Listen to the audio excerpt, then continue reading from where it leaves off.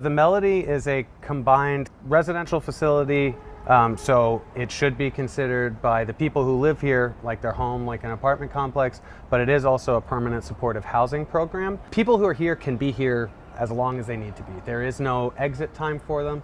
Some people's barriers are so high that they might need, assistance forever, but we already have some people who are already planning on like, I want to get a job and I want to go out. So our role at the Melody is case by case to make sure that we're helping people achieve those goals. Our job is to investigate and connect them to those resources.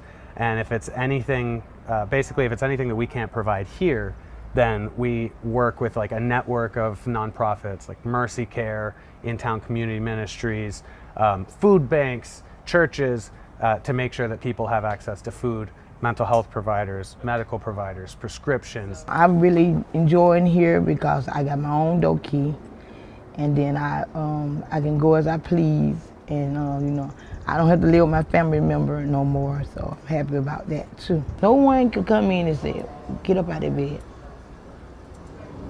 go out and then come back later on. Nobody can tell me that 'cause I got my own door key. Just getting a peace of mind.